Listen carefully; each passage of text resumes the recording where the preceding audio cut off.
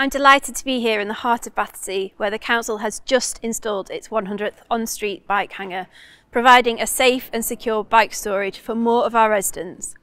It's a major milestone in our efforts to encourage more journeys by bike as part of our Future Street strategy, which helps promote and support active travel across Wandsworth. And we're not stopping at 100.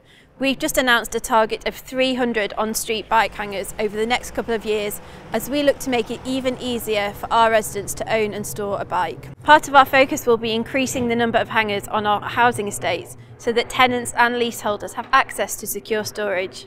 And as part of that rollout, particular emphasis will be given to Roehampton, which we know is relatively underserved by public transport. Many of the journeys taken by car in the borough are quite short, and for those that can, could easily be taken by bike or on foot. As part of our Future Street strategy, we're working hard to make it safer and easier for people to choose walking or cycling.